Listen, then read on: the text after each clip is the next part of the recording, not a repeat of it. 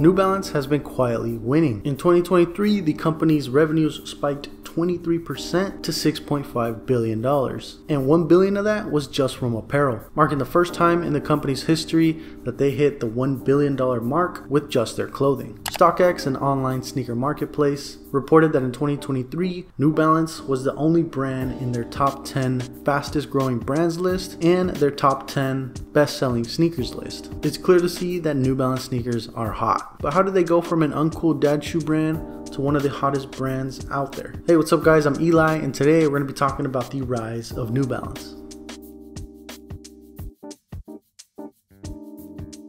I know that when we're on the hunt for a nice pair of kicks, the first thing we look at is price and authenticity. So today I'm going to be legit checking my Nike Stussy Airfly 89s using POIZON. POIZON is a cutting-edge online shopping platform offering an extensive collection of sneakers and clothing. Use my code on the screen to get 10% off your POIZON sneaker purchase. Not just that, but you guys can also get a completely free legit check by clicking the link down in the description. The free legit check applies to all categories: clothing, sneakers, bags, everything. POIZON supports 350 plus brands, including Nike, Jordan, and Gucci, and they support over 100,000 different items on their platform, so you guys can legit check your closet with confidence. Legit checking your sneakers is a super easy two-step process, and like I mentioned before, I'm going to be legit checking my Nike Stussy Airfly 89s. All you guys got to do is select your brand. In my case, it's Nike. Then you upload a couple photos, and just like that, you're done. The results are then sent directly to your email address, and I got my results in just 2 minutes. And here are my results, guys. As you guys can see, they are legit. So don't be shy, guys. If you're on mobile, you can click that link down in the description and get started on your free legit check. And remember, guys, use my code on the screen in order to get 10% off your POIZON sneaker purchase. And thanks again to POIZON for sponsoring this video.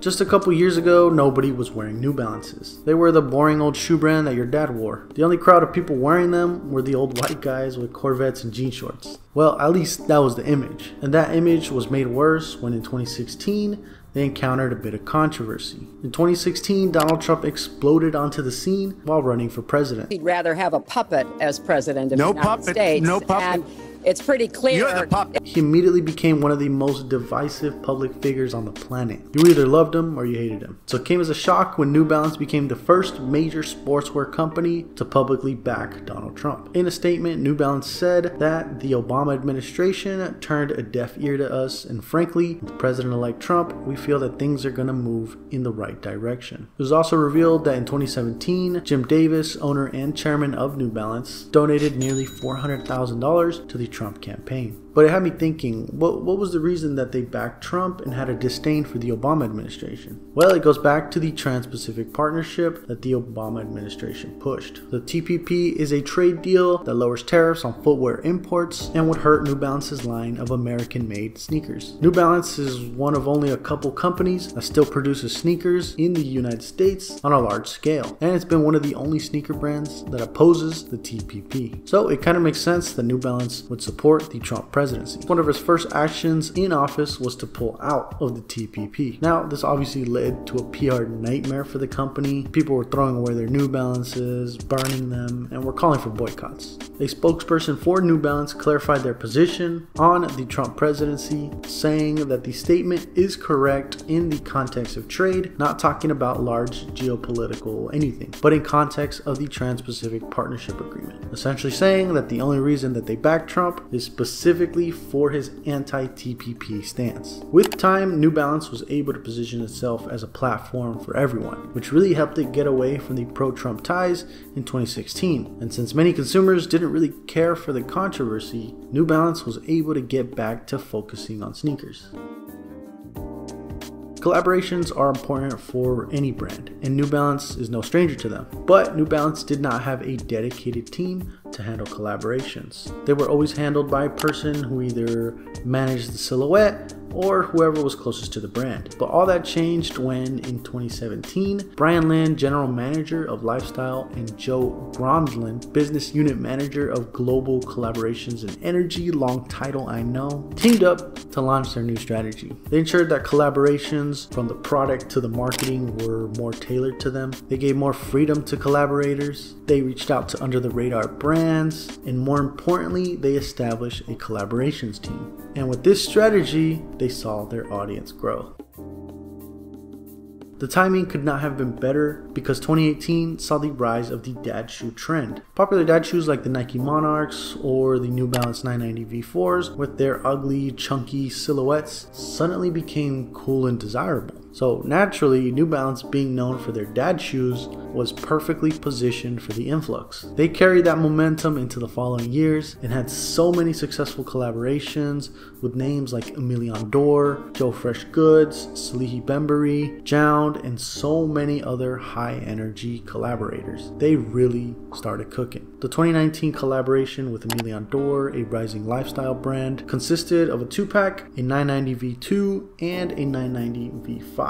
It proved so successful that the NYPD had to shut down the in-store release because of the commotion from the crowd lineup outside its store on Mulberry Street in Nolita. That same year, they signed NBA player Kawhi Leonard, who at the time played for the Toronto Raptors. He became the leading face of New Balance's performance basketball sneakers. Another successful Emilion Dor collaboration was the ALD 550. This collaboration helped put the 550 on the map as a staple shoe in the New Balance catalog. So much so that in 2022, StockX revealed that out of the top 10 best-selling New Balance sneakers on the platform, 7 of them were general release 550s, a definitive hit. Joe Fresh Goods' collaboration also helped increase the presence of the brand, especially in his hometown of Chicago. His 992 No Emotions Are Emotions sneaker drop in 2020 brought out locals who lined the block hoping to get their hands on one of the roughly 800 pairs of shoes that were made. People took to social media and said that they had never heard of people lining up for New Balance sneakers. And Joe actually put it on a t-shirt. Put him on a t-shirt. The Salihi Bembury collaboration on the 574 showcased the freedom that they gave collaborators, as Bembury put a whole whistle on the back of the 574.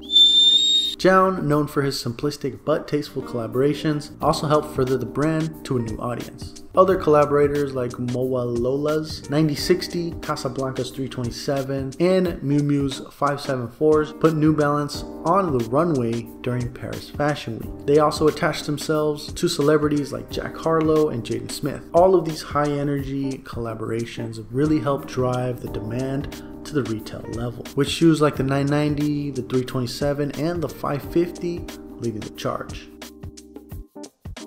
With the Nike sneakers app being the hottest thing in the early 2020s, it also came with a lot of frustration, as the constant L's that people were taking on the app to botters and resellers led people to other smaller brands like New Balance, Asics, and Hoka, brands that actually made consumers feel like they wanted them. Nike took note of New Balance's growing momentum, and in an internal meeting that Complex leaked back in October 2021, it revealed that Nike was aware and growing worried of losing customers to smaller independent brands like New Balance because of the frustration with the Nike sneakers app. Chris Davis, New Balance's chief marketing officer and senior vice president of merchandising, says that he's only worried about improving the brand and not going toe-to-toe with its competitors. While we have a tremendous amount of respect for all of our competition, we're just not concerned with our competition. We carve our own path, says Davis, and it's definitely been working. All of the success has translated into hard numbers for the company. In 2017, New Balance's revenue was $4 billion. By 2022, they had reached $5.3 billion, and the following year in 2023, their revenues reached $6.5 billion. This represents a 20% growth of the company in 2023. They now estimate that in the next couple of years, they will hit $10 billion in revenue. They also now have over 350 athlete and entertainment ambassadors. They are also now getting ready to open up 90 new stores in 2024, along with remodeling 50 existing stores. One of the most striking pieces of data that was revealed in 2023 was the fact that out of all the consumers who shopped online through newbalance.com, 63% of them were first-time buyers. Hard confirmation that their marketing strategy that they devised years ago is absolutely working. Thanks so much for watching, guys. I really appreciate it. Drop a like, hit the subscribe button, comment down below, and let me know if you have any other topics for interesting videos to make like this one. As always, guys, I'll see you in the next one. Peace.